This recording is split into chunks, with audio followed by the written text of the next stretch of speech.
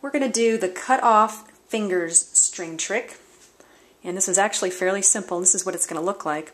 You're going to have these strings wrapped all around your fingers, and just by freeing your pinky you'll be able to pull them all off in one movement.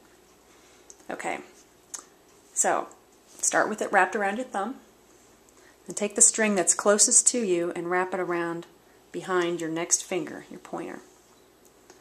And we're going to repeat this for all your fingers. Take the string closest to you, put it around the next finger, being your middle finger.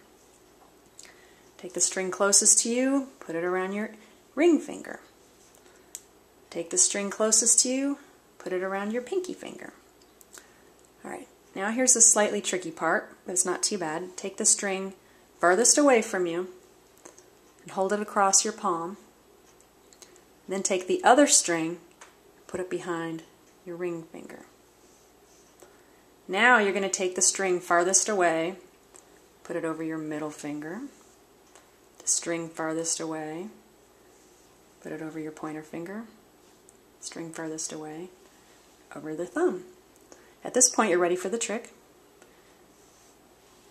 You're going to release the pinky, and then you can take these other long strings, pull them right off. This trick's really fun if you do it to a friend.